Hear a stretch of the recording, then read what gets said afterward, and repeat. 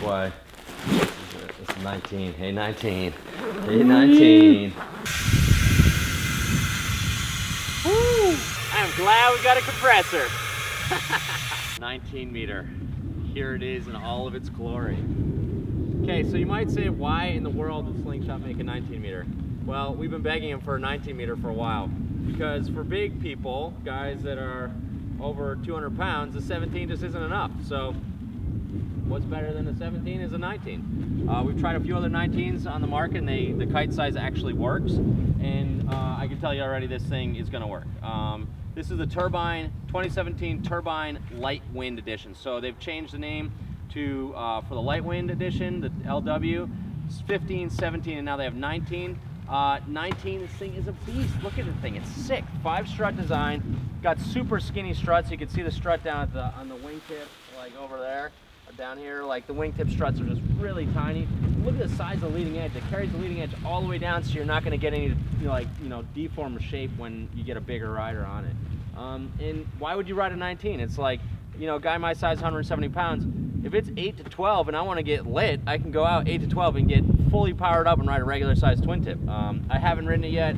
We're going to do the full review on it once we get a ride, but we just got it and wanted to check it out and see before we got out there. So I mean, this thing is beast. We've got a little lighter weight material on the canopy. It does have a monster leading edge to it. Again, I don't know anything about kite design, I just ride them. All the other turbines in the range are the most reliable big kites on the water. So for big kites, these things, they relaunch, they stay in the air, super underpowered.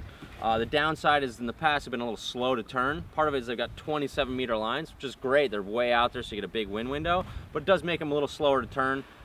This actually looks like it has a little more arc in the leading edge than the past ones.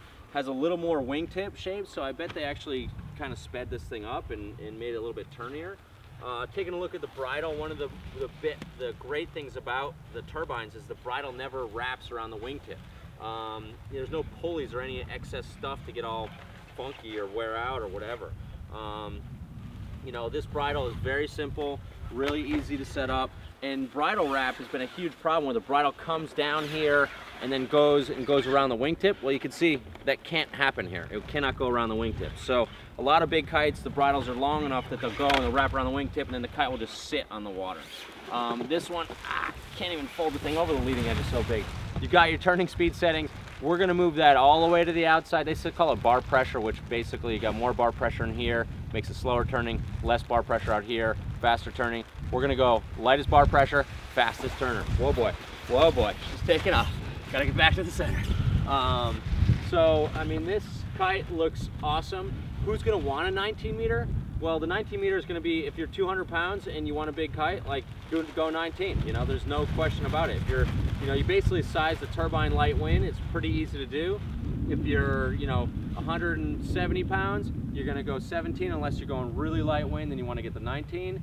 If you're 200 pounds plus, you're gonna go up to the 19, and if you're 150 pounds or less, then you probably consider the 15 unless you really want to have that extra juice and go 17. The reality is that you're going to get, if you're really lightweight, say you're 120 pounds, you're going to get just as good a performance out of the 15 because it's going to turn faster and it's not going to have as much drag, so it's going to be easier to go upwind. If you're 200 pounds, you've got the weight to push the board further into the water. Big 19, gonna have lots of power and lots of riding. So Turbine Light Wind 19, really fired up to get this thing out there and go try it out. That's it. That's all. It's gonna take me a half an hour to deflate it, and I hope that they made the bag big enough, which it came out of a bag, so this might take me a little while to pack it up and get in there. But my guess is that it'll fit in that big monster bag too. Turbine 19. Look at that beautiful beast. I can tell it can relaunch already. Look at that thing, ready to go. So we're gonna have the full review once we get that light wind.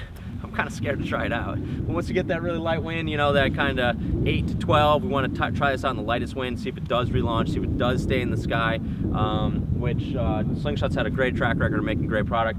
So once we get on the water, we're gonna do a full review, and you can check it out, realwatersports.com.